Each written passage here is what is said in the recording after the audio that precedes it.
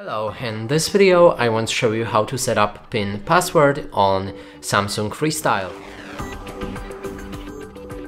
And to do this we'll need to open our menu and settings. Here find the General and Privacy, System Manager,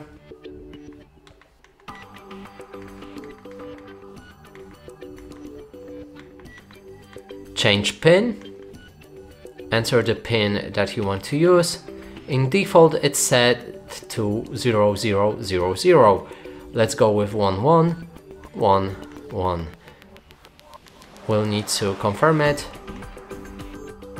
Or actually first we need to go with 0000 and then we can enter a new PIN. So let's go with 1111 and now confirm it. 1111. And now the PIN password is set for this device.